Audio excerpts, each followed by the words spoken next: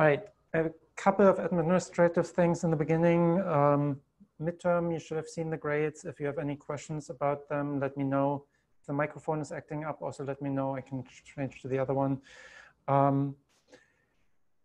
The tooling assignment is out and has been out for a week. The deadline is next week. The idea is that you can look at one tool of your choice, try it in the context of the assignment, and play with it and write about it. It's extremely open-ended. It's more also a sneaky way for me to learn about those tools, because you try it, you write about it, I can read about it. And then about teamwork, I posted a survey and you saw an announcement, hopefully. Please fill out that survey. I want to see how teams went. The second part is anonymous. I'm not going to share this, but I want to see whether there are problems in teams and whether I should follow up with some of them. So actually sharing problems with me will help you. And I will help you to kind of work through team issues if needed. We can talk about issues in class or in smaller groups in the team, or just individually and so on. With that all out of the way, let me ask my usual question. What did we talk about last time? And with last time, I don't mean the midterm. What did we talk about before that lecture?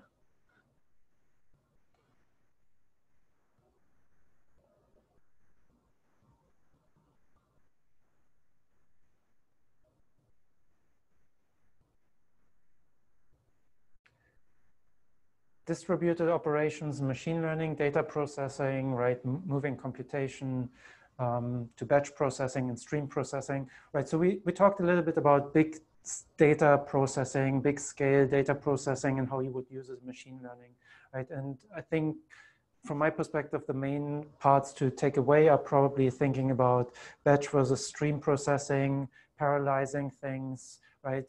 Working with data at massive scale, where you need to think about replicating things, partitioning data, and so on. We didn't go particularly deep. I think that we could do an entire lecture just on kind of big scale data processing. And actually there is one. I wanted to give you kind of a way into to think about some of the buzzwords like data lakes and the Lambda architecture and mutable data, kind of some of the ideas that are popular in the context of data science and kind of big scale distribution. Today is my last lecture on these more technical aspects. Today I want to talk about infrastructure quality and a little bit of DevOps. It goes into a similar way, and I'm talking about a lot of concepts that I suspect you're more or less familiar with. So I'm going to cover a lot of ground. I hope I probably run out of time anyway, but I try to cover a lot of things, probably a little bit superficially, similar to the last lecture. If there's any of those topics that you would like to do more of, we will probably have a lecture in the end. I know a lot of you talked about kind of big scale processing of data when I asked what you're interested in the beginning, right? So if there are any specific topics, I'd be happy to kind of go into more depth about some of those things in the end. We can also talk about specific tools or things in recitation. Tomorrow we're talking about monitoring and recitation and different monitoring tools.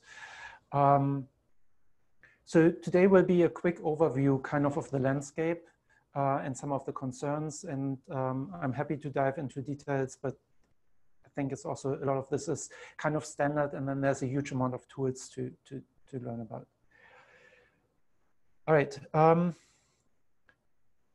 We talked about earlier in the class a lot about model and data quality. Model quality, mostly kind of prediction accuracy, but other qualities that we care about the model. Then we talked about some issues regarding risk and kind of what happens with wrong predictions and what you can do about this. But there are also lots of issues that can happen within the pipeline. You read about this in the reading, right? So there are lots of issues that can happen when you try to deploy a model, when you learn something, but something in the learning process is wrong. And the danger there is often kind of silent mistakes. So it used to work at some point, you make a change and you deploy and something doesn't work, like the deployment doesn't go through or things like this.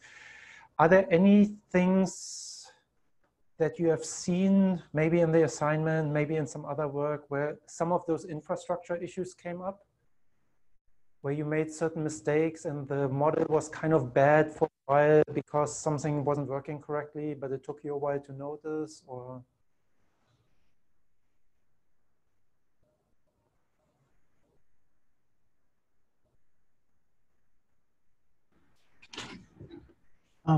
Actually, in our case, the file loads were a problem. So whenever we were getting a request, we were trying to load a file, which was around 800 MBs for every request, and which basically slowed down all the responses. Okay, and it worked in testing, and then you had a problem in production, or? Yeah, so we did not test it directly. We did, put it in production. When we were testing it, the delay was like around 5 seconds. Mm-hmm. But when we put it in production, we realized the requests are coming as like below 1 second. Yep. And it started piling up, and then it reached a point that till 30 minutes we were not getting a response. So okay. The things that I'm looking for here mostly are things that used to work and then they don't after an update. Have you seen any kind of those issues? Or is there something that you could speculate what would happen in your projects, for example, if you continue to refine this? Is there any issues that you could deploy a model and you might not notice some of the issues? But let me ask the other way. What could you speculate? What are possible silent mistakes that can happen when you update something in the infrastructure, when you update something in the model, that could affect the production system?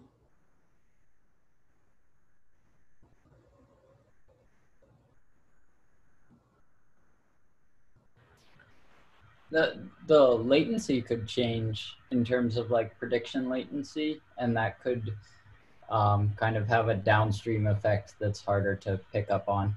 Mm-hmm. So for example, you learned a model on some initial data, but then from telemetry, you have more and more training data, and the model gets bigger and bigger, and the latency for some reason changes, depends on the model, right? But it might take longer, and what was fine before in testing now takes too long, but you don't notice until customers complain, right? Could also, another thing that's often cited as a potential problem is that the size of the model gets bigger and bigger. And then at some point, you run out of space on the target device and the upload fails, but it's still using the old model. It's continuing to use the old model that's still there.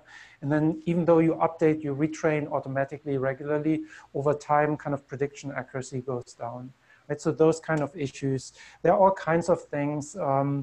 You might extract a feature incorrectly and then use it at the wrong scale, and that feature might be useful, but because it's now extracting kind of weird data, it's essentially no longer used in the prediction, right? Things like this.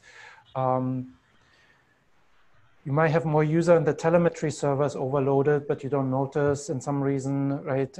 So the point that I'm trying to make here, using stale data sets, is also you're uploading, you're getting more telemetry, but for some reason you're still using the old data for training.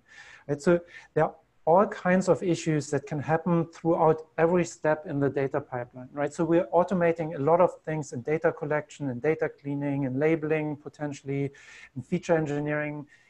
Each of these steps, we write some code. Maybe it's just 3 lines of Python code, right? To kind of call a scikit-learn function to encode something, but still there's some code. And sometimes this is more sophisticated than others, right? Data cleaning code, data encoding code can be quite sophisticated.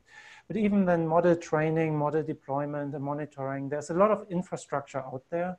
And you want to make sure that all of that infrastructure, all of that automation that you may rely on retraining things regularly, is actually tested and actually works well in production, right? And the reading that I'm coming back to in a couple of minutes was precisely about this. There's so many things that you can test that are really about the infrastructure, right? Can you test whether you would notice when a deployment fails, for example? Do you get a notification, right? Can you test whether you're using stale data that you would detect this? that you would retry if a database connection is down while training or something like this? Or would you just silently learn on the wrong data? Right? So lots of things that you can test, that you can look for. And let me skip a bunch of things here. I just want to race through a bunch of things that are kind of standard in software engineering about quality assurance, about testing. And a lot of these apply also to pipelines, right? Pipelines are not using models. We're actually writing traditional code. We're writing Python codes, Java code, or so on. And that's code that we can test. Actually, I think in one of the milestones for the group project, I'm asking you to test your pipeline. So I want to see some evidence that your data extraction code is actually robust, has been tested, that your data quality code has been tested, things like this, right? So I'm going to race through this, but interrupt me if I'm going too fast or if there are concepts that you feel are unfamiliar with and I want to know more about. I assume most of you have seen most of these things. So first of all, you can, when we talk about testing, we mostly mean automated testing, but by no means that's the only thing that you can do, right? So you can manually test things. A simple manual test might be a safety drill or kind of a test for your monitoring system where you intentionally slow down responses or stop responses for a second to see whether the monitoring system sends you an alert. Right, so this is something that you can test automatically, but it might be a lot of effort to kind of set this up. You might instead say, as part of our operations, once a week, we're testing our operations, our monitoring system, and that might be a manual process. So somebody once a week goes through the process, goes through the steps and checks whether they get a notification, right?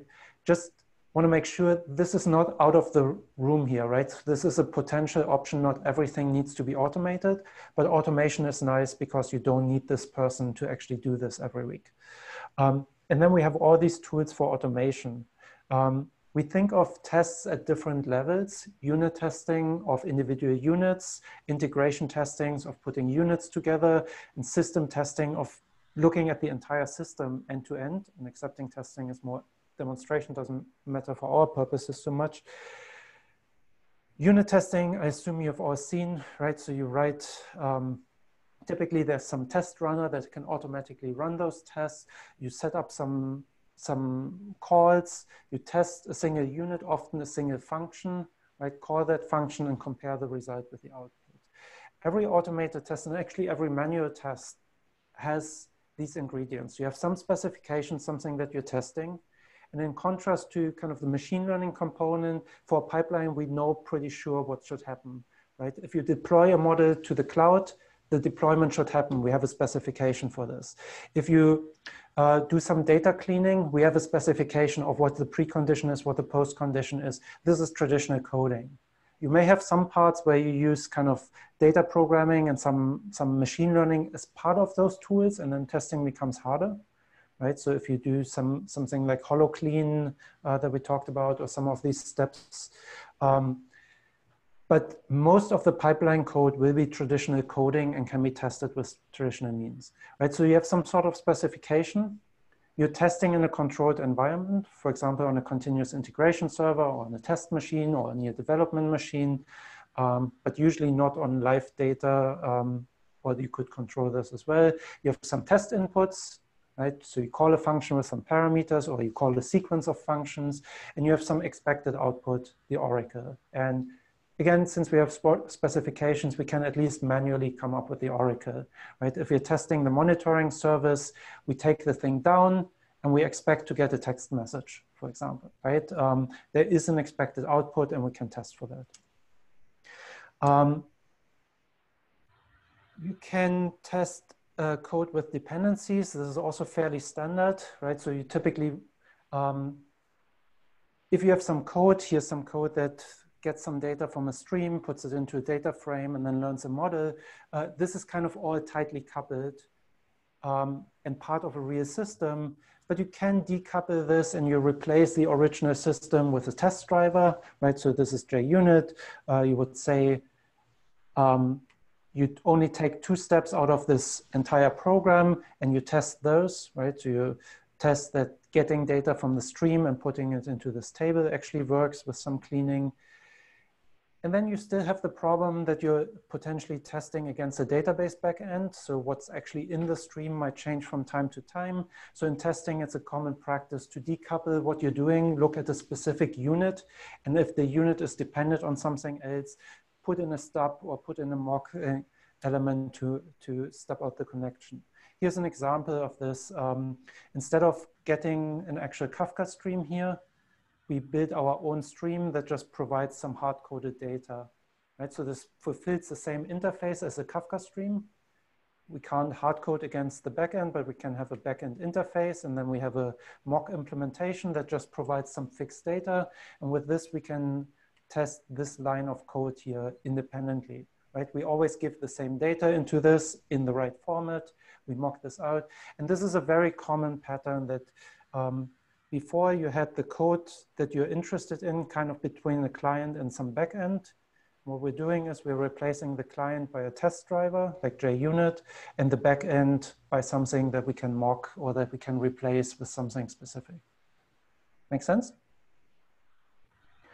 So for mocking the backend, there's a lot of infrastructure out there that you can automate some of this, but you can also hard code this as you want here. Daniel, you have a question? No. Okay, you just unmuted. So there are a bunch of things to mock these things. I don't want to go into details. And you can mock the different parts as well. So not just the database connection, but also the data cleaning object if you wanted to. And the nice part, so this is a kind of typical infrastructure here that you have both the client and the test driver using the same code. And then you could run the code against the real backend or against kind of a mocked up backend. And the nice thing that you can do here is now you have control over how the backend behaves, and the backend kind of represents a larger environment.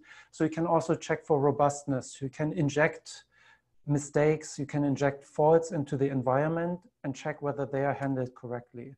So here's an example where we're just testing that if you have the data, you're creating the database you're learning on an empty data set. This should produce an exception, right? So this is a test case that fails if this one succeeds. And if this one fails with an exception, which is what we would expect, then the entire test case passes, right? This is just a style of how you would write this in Java. Every test case framework has a different way of saying, I'm expecting an exception to be thrown here. But again, if you control the environment, you can do something like you get some data from the stream, and the third time you're requesting some data, you're throwing an IO exception, right? So now you're simulating a stream that throws an error, and it actually throws an error in a predictable way, right? If you test this on a real stream, it usually doesn't have an error, so it's kind of hard to test those error conditions, but you can inject this if you have a mock object here. You can control the environment. And with this, you can test, for example, that your retry mechanism or whatever mechanism you have for exception handling and recovery works correctly. Right, so again, a very common strategy to test for robustness of implementations, that you inject some faults as part of a test into the environment. If you mock the environment, that's usually easy. And then you check that the program still works as expected because you're testing essentially the recovery mechanisms. You can also test error handling, and that it's kind of localized and that it kind of still continues. This is kind of a similar example. So those are kind of the things that I want to talk about kind of in terms of testing, in terms of pipeline testing. I think it's common that you want to decouple things, right? So you provide some data. You might think about providing not only correct data, but also incorrect data or defect model or things like this. Then if you automate tests, it's typically a good idea to look at some sort of test quality measure. We don't really have a good way of telling you how good your tests are. There are a couple of different strategies. The basic one that most people are using is looking at some code coverage to see how much of the code is executed by my tests, right? So you can see, are there parts of my code that have never been executed by any test at all? It's a very simple metric. It doesn't assure correctness because it just checks whether a certain line or a certain branch is executed. There are a bit more sophisticated things like mutation testing, but they're rarely used in practice. They will essentially, you're injecting faults into your program and you see whether the tests are sensitive enough to catch the faults that you're injecting. But in general, there's always a kind of a hard term of figuring out, I've done a lot of testing, but is it good enough, right? So there's a bit of judgment involved and kind of hard to define specific guidelines. When you're writing tests, it helps a lot to think about structuring your software to make it testable. So a traditional notebook is very hard to test because it's just one linear long block of code, right? So if you want to test this, it's very useful to extract certain cells or certain functions like data cleaning into its own functions, separate them, that you can call those functions, that you can unit test them, things like this. And then this was unit testing, right? Looking at a single step, something that might be in a cell of a notebook, or the single deployment step. But you also typically take care about integration testing and system testing, so whether the pieces actually fit together, right? An integration test, this is not a data science example, but it's typically something where you have multiple objects or multiple functions and you test that the output of one function produced as an input into the next function, that the sequence of 2 or 3 function calls might work together.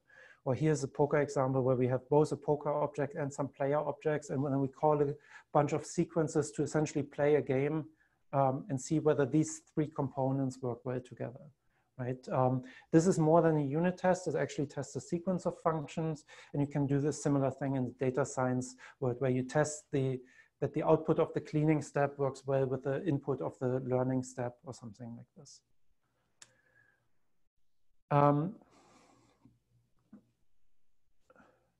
Right, and then system level test would be essentially test the entire pipeline, right? So start a new learning process and see whether the model makes it into production or something like this.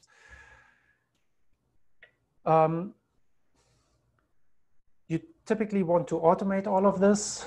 So there's build systems that automate the building and the running of tests. Continuous integration is really nice. It will automatically trigger a build every single time. I think I'm asking you to do this in your team. There are kind of cloud services that will run this. Every time you push something to Git, it will automatically run your tests. You can also set up your own infrastructure like Travis, like Jenkins on a local machine that has a similar functionality, but it's all local, and maybe you have more resources available. The main benefit of continuous integration is that the tests are actually executed. So every time you commit something, the tests are run. You can't skip that thing, right? So you can't just say, oh, it's late on Friday, I'm just pushing something and it's too late to run all the tests. It will take a while, right? These are actually run. They will produce reports. They will blame you if you broke the build, things like this.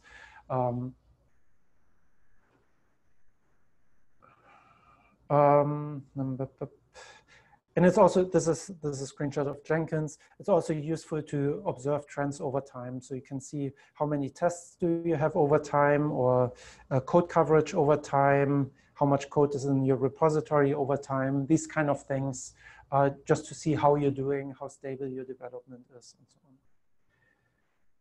Any questions so far? All obvious?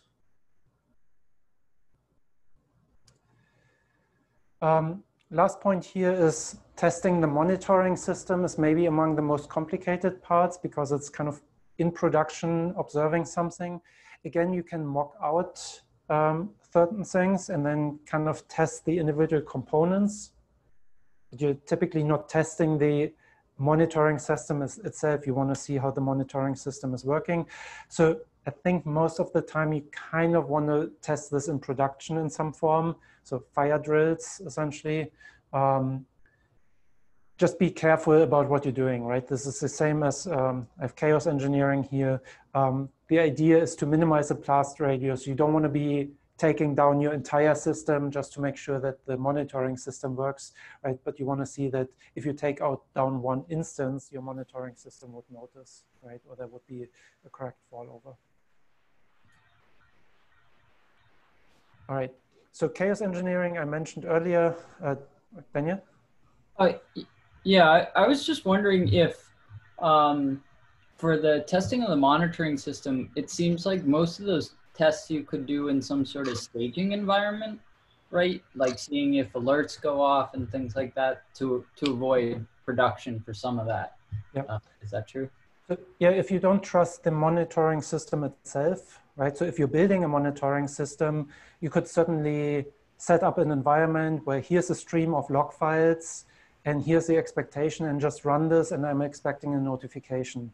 Right? Yeah. This would be something like set up a server, set up a notification service, monitor something, run it, stop it, and see whether we assert that we actually received a notification, right?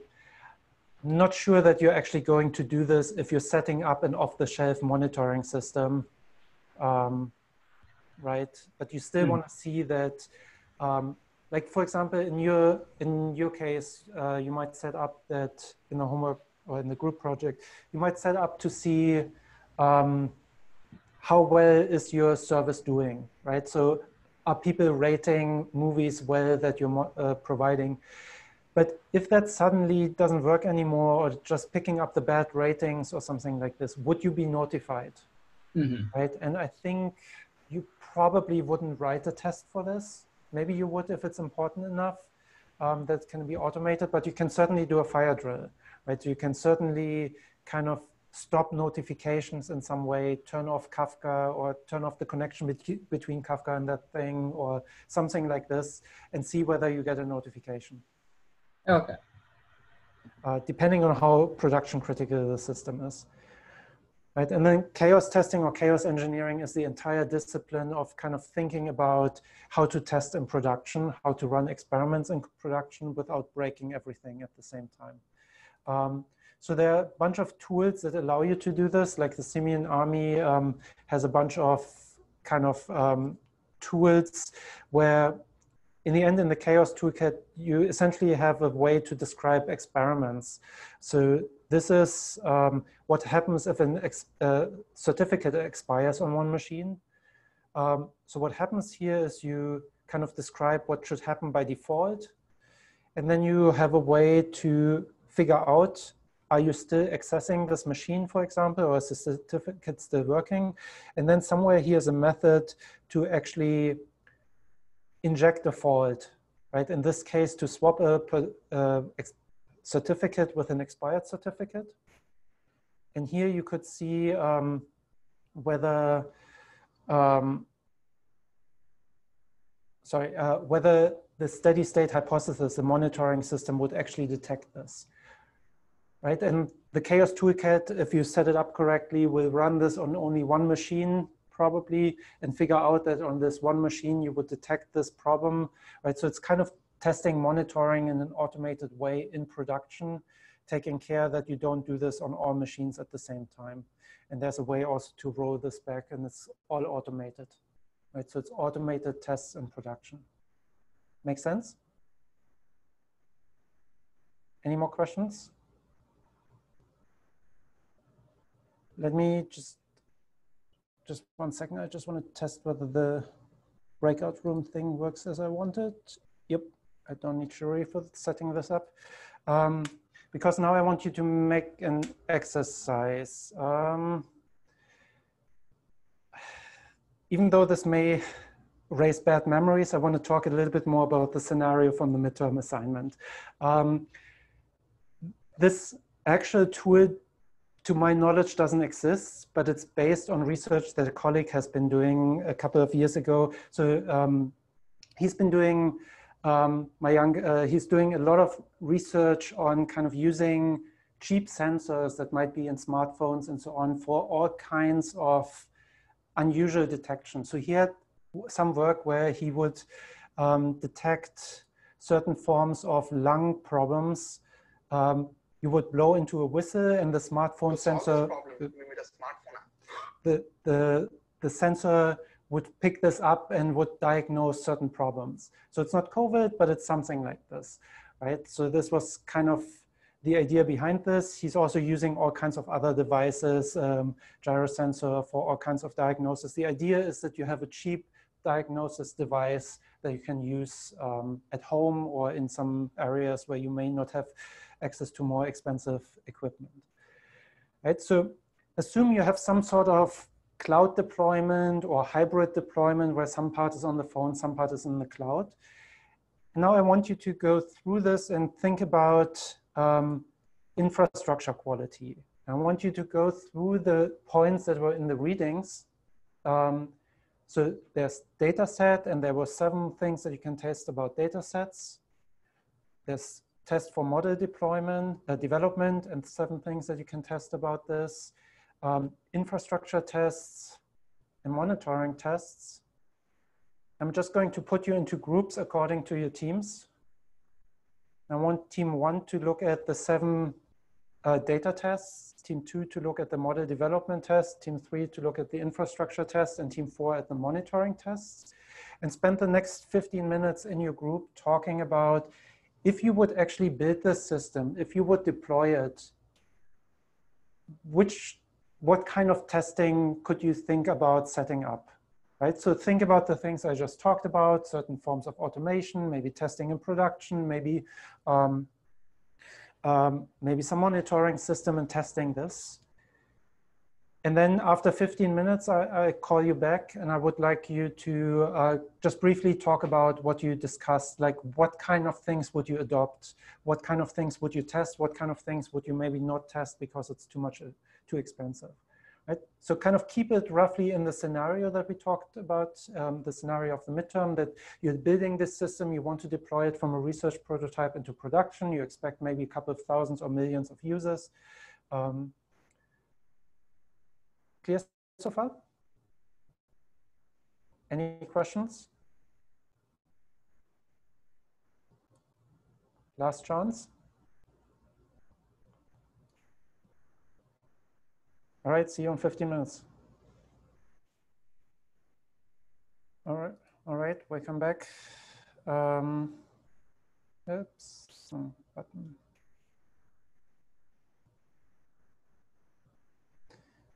Group 1, you want to start? Sure, we can probably start. Looking into the data test part for our scenario, we can certainly have certain schemas for the data. So we were looking for the gyroscope data and the audio. These two were the input data for the use case, and gyroscopic data is generally in double floating values. So we can have a schema. So if it is something like a string or a word, we can probably reject it. Audio files, we were a little confused because none of us have any experience how the audio files are basically stored, but we were assuming that we might have certain metadata related to the file which can tell that it's an MP3 file or some other type of video, and we can reject on the basis of that. For features that are beneficial, we were discussing essentially that we can have things like correlation metrics and try to figure out whether certain features are beneficial for in predicting the actually put in some weightage in the predictions that we get out of the model. No features cost is too much. We were not really able to come up with this much since we were generally using cheap sensors itself in that regard. Also, when you're using deep neural networks, there's not much in terms of kind of classic features. Yeah. Because you're kind of using the raw data often. Yeah. But we were not really sure like how much time goes into processing or something like an audio file. So no, we were not really sure of that. Adhering to the meta level requirements, I think we did not have any points related to this. It just seemed like this particular part was not applicable to our problem. Data pipeline has appropriate privacy controls. So we had a little bit of discussion around the audio part. and we want to avoid the PII portions of things, but which is very tough to identify from the audio. So if a person is saying his, for example, his SSN on the audio, then it's a PII data, but that generally will not happen since we are just recording the cough part. But we were discussing, can we just extract the coughing portions from the audio, but we were not really sure if it is possible. You might detect any form of speech and throw that away. Yeah. Yeah. New features can be added quickly. We did not have much to add on to this part. We were a little confused, like what kind of features may come into feature. Would it be video? Like, I don't know, video can come. Yeah, not really sure. Features are problematic in this sense, right? And then I guess the last one is similar. Yeah. Right? You might think of new data sources, maybe that you also use a video or something like this, but that's a massive step, right? That's not just adding a feature. All right, thanks. Group 2.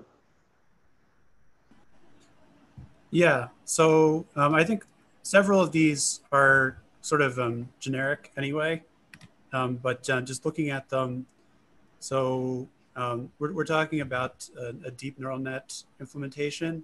So we want to make sure that for model 1, that all of the parameters were checked in for the entire neural network, and all the hyperparameters in terms of, and the biases would be part of those parameters. So hyperparameters probably in the architecture, right? Not the. That would be the other thing, yeah. The hyperparameters, and then the we'd make sure that we indicated which library we'd use to train the neural network and what version of it. Yep.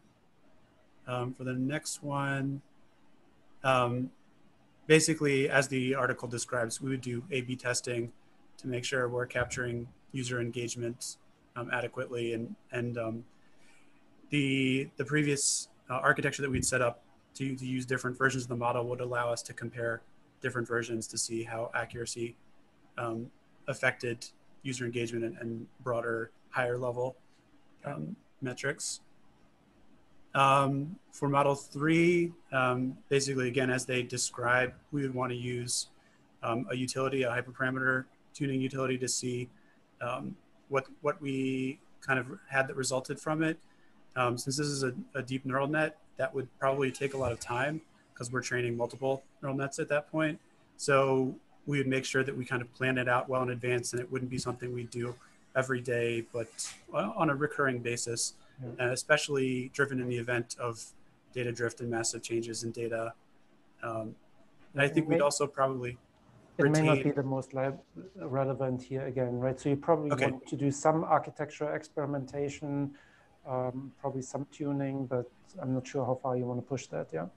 Okay, and the other thing we were thinking about was retain maybe the top 3, the top N sets of hyperparameters, which we could quickly try, you know, if there was a data drift or something, just to see if another version that we had saw in the past was better. Staleness, again, we would use A/B testing along with the older versions in the repository as a comparative basis. For the simpler model, we could either do like a single layer neural network or linear regression, and the features would be compressed under principal component analysis. So we'd have fewer components as well. Okay.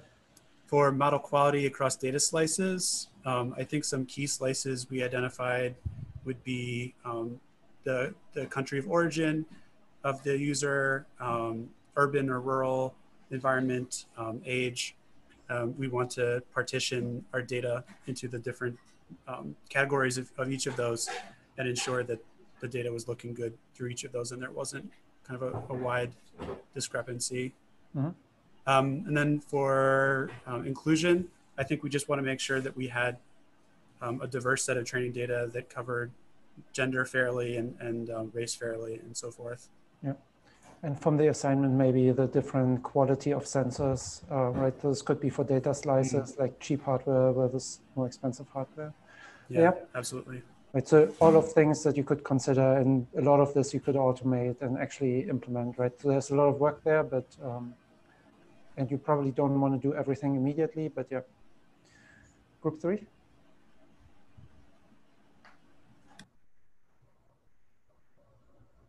Sure. So for the first one, we were thinking,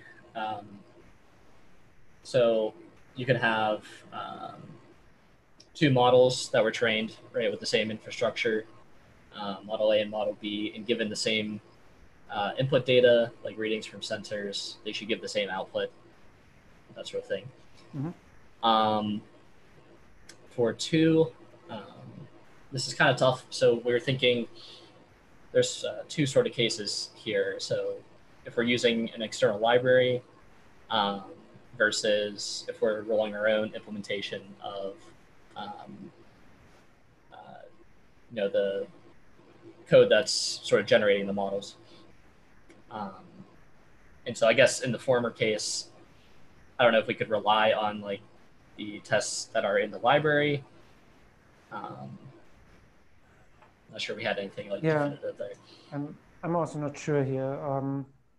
I also don't, I mean, we don't need to do every step, but I think we should think about every step, right? Right. Go ahead. Yeah, so, and for the third one, for integration testing, we could sort of test faults at each stage. So I guess other things we can do, we can test getting telemetry data from user phones, for instance, making sure that that's functional. Also deploying to each phone and make sure that collecting data from the sensors on the phones actually works. For model quality, we could have multiple validation data sets, sensor readings, and compare.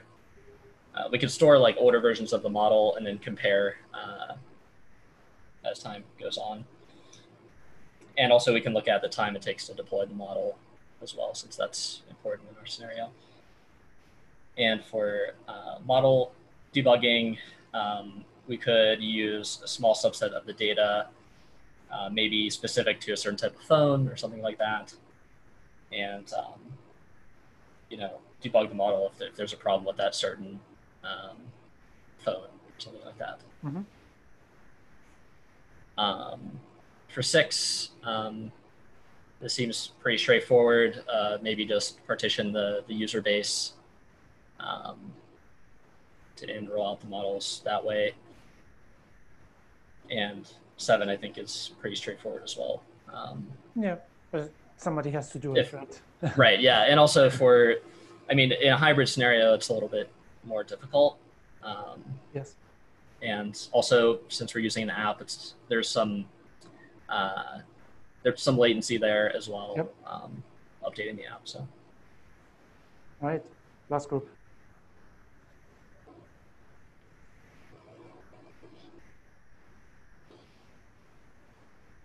You haven't talked about who should talk, right?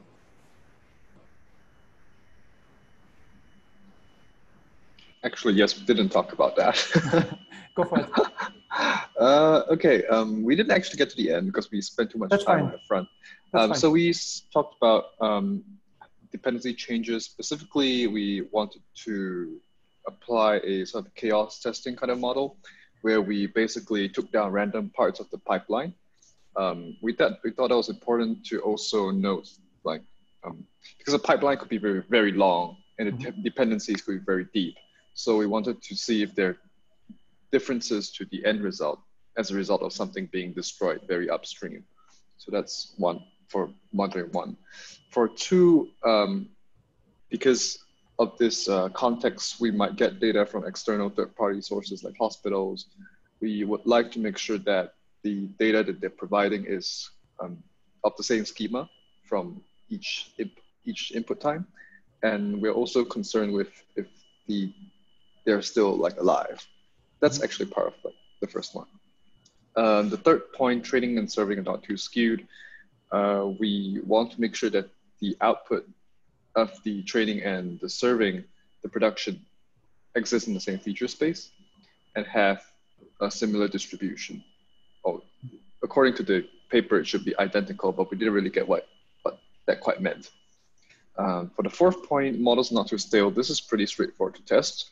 We just look at the age, But one thing we did consider was we wanted to see if we think that there is a correlation that the accuracy generally drops as the model gets older. But we also want to see if that is true in production. So we think we could also do a reverse shadowing concept where we take down an old model, but we still use the old model to generate predictions and see if the accuracy indeed drops over time as new data comes in. The fifth point is relatively straightforward, just apply some numerical tests to make sure that the numbers are in the correct space. And then we did talk about the last two. Right. Right. I don't want to go into the details of these, but I hope what this exercise has shown you is that there's actually a lot of stuff that you can test, right? They have this overview figure, and I think traditionally most people think only about evaluating accuracy of their model, right? Maybe using some A/B testing or canary deployment, but I think it's very useful to just think about there's so many other forms that go into the infrastructure that need to be reproducible, that need to be reliable, and at least you want to know when something breaks that you can fix it, right? Ideally, you want to know this before. So I think this is useful to think about. I like this paper as kind of a guideline, right? They even talk about how they kind of within the company advocate kind of better practices by having this test score, right? Scoring the practices and kind of seeing how teams improve over time. So I suggest if you ever get into a situation where you're building an actual system, not do every single step, but think about these steps. Right? So I have 18 more minutes and I want to talk about a few concepts, probably just briefly. This is something doesn't really fit in here, but I wanted to bring it up. There's a lot of things where you actually chain a bunch of models. So this is an example of an automatic meme generator where you take an image, you detect what object is in the image, you get the latest tweets from Twitter about that object, you kind of do some ranking based on sentiment, pick the one, and then overlay text on the image. Something like this, right? So what you see here is that the input of one model depends on the output of a different model, right? Just in a pipeline fashion. And if you look at things like self-driving cars, they actually have dozens of models that work together in some different ways, right? So you have inputs like LiDAR and video, you do object detection, and you're tracking those objects, you're predicting the motion, where they're going to be, right? You're doing things like lane detection. So all of these things produce some inputs to some eventual planning algorithm or prediction algorithm what to do, possibly also with multiple stages, right? And all these things kind of feed into each other. This makes things super hard to debug and understand and test as well. What happens is that an improvement in one of these components may actually degrade the quality of the entire system. You may have non-monotonic effects and weird interactions here. You may have things where the object tracking was depending on some nuances on object detection initially. Maybe it was detecting certain objects particularly well and it didn't care too much about others, but now you improved it that certain objects are slightly worse detected, but others get better. So overall an improvement, but the entire pipeline kind of performs worse. There is a similar concept in traditional software engineering called feature interactions, where you have multiple things, multiple components that may interact with each other, usually through some environment. So classic example is flood control and fire control. Flood control in a building are these kind of devices that you screw on the floor to just see whether there's water that would connect these pins. So you detect flooded bathrooms or things like this. And fire control is the sprinkler system, right? Both are components that you can buy and test individually. You can install them in your building, but if you put them together, you might need to be careful, right? So if there's a fire detected and the sprinklers go on, you don't want the flood control to shut off the water in the building, right? So this is an interaction that is actually not visible in the software. You can unit test the individual components and they're working fine.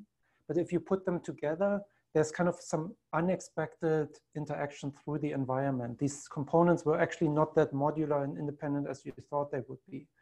There are a couple of techniques to detect this through requirements analysis, through formal modeling and some testing. I don't want to go too much into detail, but in the end, and there are many, many of these feature interaction examples. The key message that I just want to leave you here with is that you often have these effects that you have multiple models and they may interact. And in this case, you can't do unit testing or evaluate models in isolation. You need to focus much more on system testing, right? Test the entire tweet generator or meme generator, or test the entire self-driving car, maybe in a simulator, test these components together. There's some value in testing them in isolation, but just a local improvement, kind of seeing that one component improves, let's ship it, is not a good idea, right? So one component improves, great, let's try to test the entire model and see, or the entire system, and see whether it improves as well. Make sense?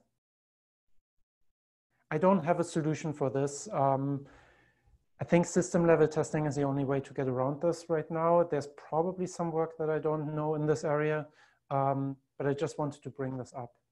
In the last 15 minutes that I have, I just want to race through DevOps and MLOps, essentially. I again assume that most of you have seen those kind of as buzzwords, right? As kind of the problem. This came from kind of an old tradition, kind of similar to what I pitched about data scientists and software engineers, that you have developers and operators. Operators are the things that are supplying the data centers and making sure that the service actually runs, right? And they have different kind of backgrounds, different specialties. They focus on different things. Developers want to develop new features. Operators want to make sure that they're not get called or paged in the middle of the night, right? Things run smoothly. And traditionally, there's a lot of stories of how they were kind of fighting against each other, right? Developers were developing something, updating libraries, and it would work on their machine, and then you push it into production, and things would break because they haven't documented the library update or things like this. And then there's kind of a nasty back and forth. Oh, it works on my machine, why it doesn't work there? And kind of a slow process of releasing something. DevOps is the idea to kind of integrate these and kind of create a pipeline, shared vocabulary, shared knowledge, and better coordinate. So reduce the friction of bringing changes from development into production is kind of the key goal. And there's an entire tool chain around this. You look at the entire process to kind of give developers a few more tools and a few more responsibilities, but also access. This heavily relies on automation and tooling. Let's see. So common practices is that all configurations, including dependencies, including server settings, and so on, are put into version control, that you can roll them back, that you automate configuring systems, setting up systems. You deploy and test in containers so that the environment for the developer and the environment in production is the same. You automate a lot of testing, like continuous integration fits in here as well. A lot of focus on monitoring, orchestration, automatic deployment, automating decisions in practice, operation decisions. This often gets promoted together with microservice architectures, which is nice if you can decompose the system into many small systems that you can deploy independently, update independently. And the goal again is to release things quickly and automate things, take out the friction as much as possible to get quick feedback for developers. Make sense so far? Is this new to anybody? Should I explain a few more things? All right, there's a heavy focus on tooling. This slide is a couple of years old, but it kind of describes tools for different tasks, right? If you actually look into this, you probably recognize tools in most boxes, probably not all of them. There's a heavy learning load if you're getting into this field and kind of learning tools as you go. You don't need to know every single one, but it's useful to kind of in those boxes be comfortable with the ideas of some of them and maybe use them. You can look at this more in the slides, and I have a larger version later with machine learning. So continuous delivery is one of those aspects where you try to automate things into production, right? So essentially from committing to Git it will trigger some tests, and it will trigger automatic deployment, and maybe an hour later, this will be canary released to the first users, and in a couple of minutes to a couple of hours, you have some feedback. Some users see this in production. A bunch of companies do this, like Facebook and Etsy and so on. They talk about how they release a new version every couple of minutes of their web service, right? As a user, you wouldn't even notice this, but this is extremely empowering as a developer, that something that you're developing, you can push into production, you can see online tonight, right? Instead of waiting for a release next year. Kind of classic Office or Windows or so would be released every 3 years. And if you don't make the release, you have to wait another 3 years to see your work in production. So it takes out a lot of automated steps. Continuous delivery is the idea that you automate everything except for the one decision to go live at the end. And continuous deployment also automates that decision, typically with some canary releases. Let me skip a bunch of these things. So that's just the idea. And then a lot of tools in this world are kind of containers, configuration management. You've probably seen a bunch of those.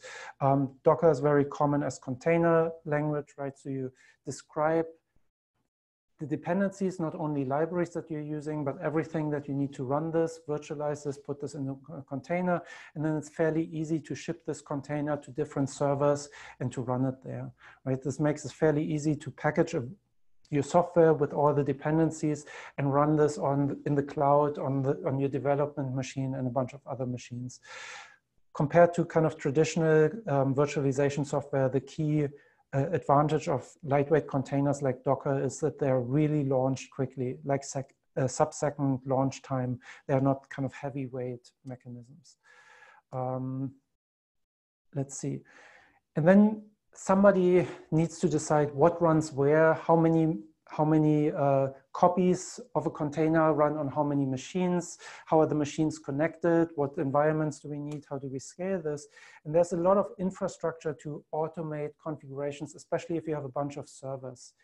Ansible is a script where you can install software or make configuration changes on many machines very quickly. So here's a script that would, I think, install MongoDB.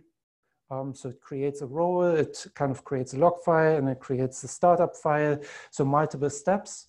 And then you can just say, deploy this to all our web servers or to all our database servers. And you just have a list of those, and a bunch of those might be cloud servers, right? So instead of doing things manually and maybe forgetting to set up some configuration parameter, create a file somewhere, this is just automated. Puppet is a very similar tool, but instead of writing scripts the same way, you have a more declarative language where you say, this is how the machine should look like at the end. Like Apache should be installed, updates should have been installed, there should be a directory here. It's just a slightly different philosophy as a tool. But in the end, you can also say, this machine should have this configuration, and it will automatically kind of create configuration files, run things, install services, run your Docker container, things like this, right? So it's really the automation things, applying similar changes to many machines. And these scripts are things that you can put into version control again. These can be reviewed, right? These are version things, so you can go back. Somebody made a change, applied this to 1,000 machines. Let's go back to last week's version. We can actually see what happened. And then the next step is kind of container orchestration. So this is the idea. Kubernetes is kind of the most popular tool in this area, where you have just a bunch of virtual machines and you have a bunch of Docker containers, and you figure out where do you deploy them. Like you want, maybe you rent 100 machines from Amazon, you have like 50 different services as Docker containers, and you want to figure out, oh, this one Docker container should run on 20 machines, this other container on 1, and I want to automatically scale things and so on. So Kubernetes is kind of this idea that you have a server that oversees all those virtual machines and knows which server should run which container and how to route the traffic to them eventually. It takes a while to figure out how to run each of those things, right? So there's a learning curve attached to each of them. Kubernetes is actually quite high complexity. So for the homework assignment, if you want to use it, but probably if you're not already familiar with this, probably not worth it for the movie scenario to kind of invest heavily in all this infrastructure, but it's out there. And then there's a huge amount of monitoring infrastructure. We're talking about this in recitation tomorrow. The thing where I wanted to get to is that there is a trend called MLOps, that's kind of DevOps for machine learning, if you want. It's a buzzword. It's framed in different ways, but the idea is, like you had previously, DevOps as developers and operators, bring them into production. This is kind of data science and operations, kind of support data scientists when they're developing models, quickly deploy models into production, have some automation in the infrastructure and so on. There are also terms AI ops that typically refers to using machine learning to make decisions in operations. That's something else. And data ops, that's more data analytics, kind of in data warehouse settings and so on. They overlap, they are not clearly defined, but think of ML ops as kind of a version of DevOps that targets machine learning. From my perspective, conceptually, there's not a lot of new stuff here. It's similar ideas: bring things into production, automate things, provide common vocabulary, common infrastructure, but the tools change, right? So there are tools for pipeline automation. There are tools for versioning models and data. There are tools for data programming. There are tools for continuous deployment of machine learning models. So instead of pushing code to a Docker container, you might push a TensorFlow model to the Amazon cloud in a specific service for this, right? So it's more tailored models. Monitoring, I think, probably also doesn't change a lot. So different tools. This is a different overview. This is just the AI tools under the Linux Foundation. So open source frameworks for all kinds of things. There's a clickable version if you go to the slides online. So this is slow again. But there are a huge number of tools for many different purposes here. And this is too slow, I guess. And this is, again, worth to look into what you want to do, depending on what the specific task is. Let me see. So things for feature engineering, things for SQL engine visualization, pipeline management, and so on. And these are only AI tools or tools that are under the Linux Foundation, right? But this is by far not a complete set here. Only open source tools. There are a bunch of commercial tools in the space. If you're interested, there's a link to a reading list. It's a bit unsorted, but there's a huge amount of readings on ML ops. This is kind of a topic that draws a lot of attention these days in kind of this operations space. Right, so I know this was very quickly. I kind of did all of DevOps and ML ops in like 15 minutes. I just wanted to pitch this, that this is out there. If you're interested in these topics, we can go through more details later. Send me an email if there are specific things that you care about. Otherwise, I would suggest a bunch of these are interesting tools that you could explore as part of the homework assignment on open source tools or kind of machine learning tools. And maybe try in the homework in the group assignment. All right, any quick questions before I summarize?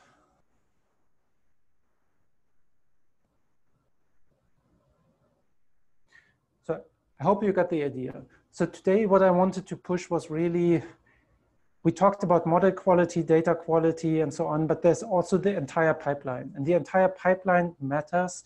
It's much more kind of traditional programming than a lot of things that we talked about. So you can use a lot of the traditional testing techniques that we know about, testing robustness, code coverage, and things like this. We briefly talked about the lack of modularity and then all the DevOps stuff, right? The whole goal is to automate things at scale, get developers and data scientists to get their stuff quicker into production, get them quicker feedback, less friction. And in doing this, you automate configuration, you put them into version control. There's a lot of monitoring and a lot of tools. All right. That's all I have. In the next lecture, I want to pivot a little bit and talk about topics like ethics, fairness, and then after this, safety, robustness, security, and so on. So more specialized topics about certain qualities that we might care about. All right. Let me stop recording and then I stick around for questions as usual.